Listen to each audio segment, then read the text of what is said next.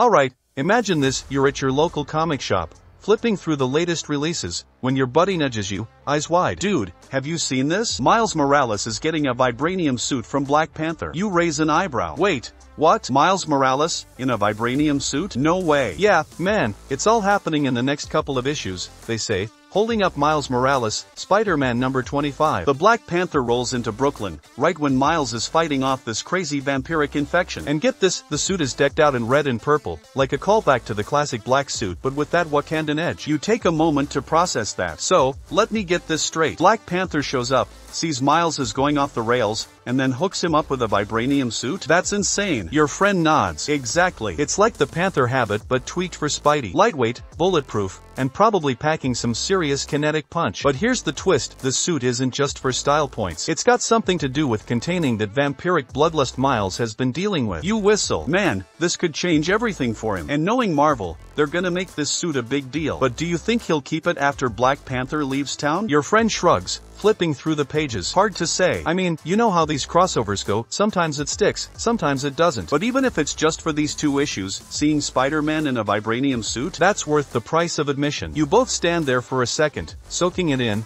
and you can't help but grin. Well, looks like I'm adding that to my pull list. October 16th can't get here fast enough. Meanwhile, picture this, you're hanging out with your comic-loving friend, flipping through the latest releases, when suddenly they hold up a copy of Wolverine Revenge number 1. Their eyes light up. Dude, have you seen this? Capullo is back at Marvel, and he's bringing the heat. You pause. Wait, Greg Capullo? The guy who made Spawn and Batman look epic? What's he up to now? Your friend grins, flipping the comic open to a jaw-dropping splash page of Wolverine battling a freaking dinosaur. Exactly. Capullo's teamed up with Hickman for this insane Wolverine miniseries. And it's not just any Wolverine story, it's a full-blown action-packed masterpiece, with guest stars, huge stakes, and the kind of art that makes your jaw drop. You lean in, intrigued. Alright, hit me with the setup. Okay, so here's the deal, your friend begins, getting animated. The story's set in an alternate Marvel universe. Magneto's Brotherhood of Evil Mutants wrecked the planet when Asteroid M crashed into Earth. It wiped out most of North America, EMP'd the whole globe, no power, no tech,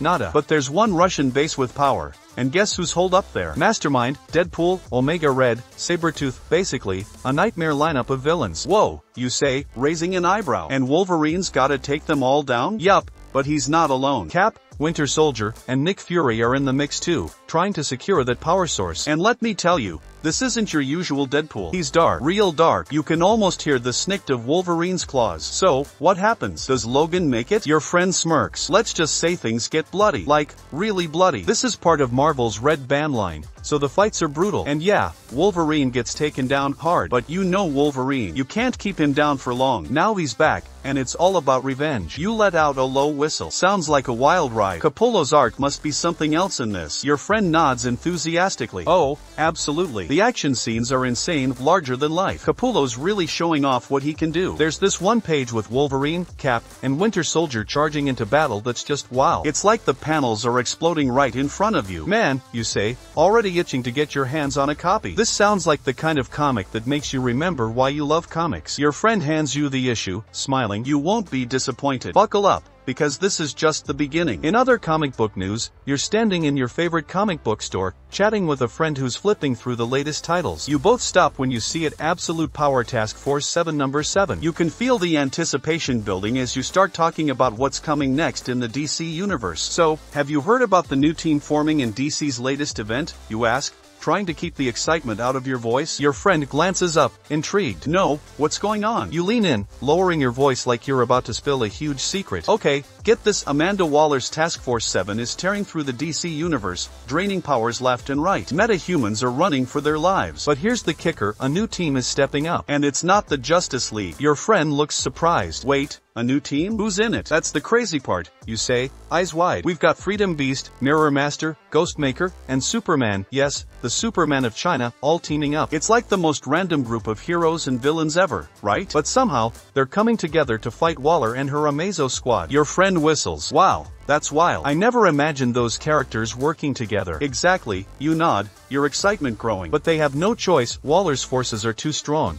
and these are some of the last few meta-humans who haven't been caught. This event is seriously shaking up the DC universe, and it's making heroes and villains join forces like never before. So, what happens after absolute power? Your friend asks, clearly hooked now. You shrug with a grin. Who knows? But there's talk that this new team might stick around, even after the Justice League reforms. It's all up in the air, but one thing's for sure, this event is going to change everything. Your friend nods, clearly impressed. I've got to grab that issue when it drops. Definitely, you say. This is one event you don't want to miss. September 25th. Mark it down. You both leave the store, already buzzing about the possibilities, knowing that the DC universe is about to get a whole lot more interesting. Meanwhile, Marvel has some big news in the Marvel universe. There's a fresh Venom about to make waves, and it's not who you'd expect. The identity of the one true Venom is shrouded in mystery and won't be revealed until the end of the Venom War crossover event. Starting in December, the all-new Venom series will take center stage, crafted by writer Al Ewing and artist Carlos Gomez. But here's the twist, Eddie and Dylan Brock won't be donning the symbiote this time. Instead, the new host could be one of 4 well-known Marvel figures, Luke Cage, Rick Jones, Robbie Robertson, or Madame Mask. So, who's it going to be? The gold accents on the new Venom suit might suggest Madame Mask or Luke Cage, though Cage's role as New York City's mayor adds a layer of complexity. Meanwhile, Robbie Robertson has never had a superpowered alter ego,